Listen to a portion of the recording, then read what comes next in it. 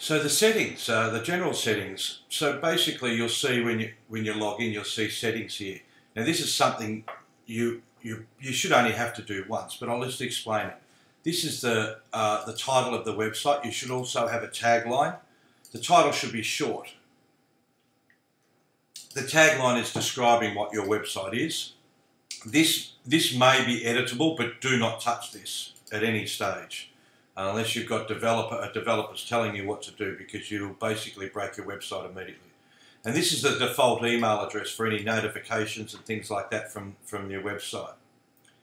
As far as membership, you won't see this unless you've got a certain plugin. So there's certain features here you won't see. This should be set at subscriber all the time. The time zone, you can set that to whatever time zone that you want, all across the world. Just search for your nearest city in your time zone, and that should be set because that dictates the date and time of each post that you create. The format of the dates there and the time format there. Your week starts on a Monday.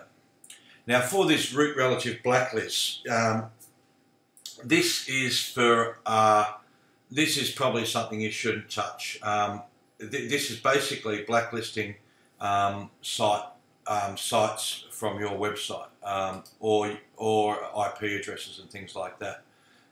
Again, have a look at the help section, but it's pretty self-explanatory. The only things you should have to change, you could change, is the title, description, the default email address where all the notifications go to, the date, the time zone, and that's pretty much all you really should. Maybe the week starts on. That's really all you should be touching in the general settings.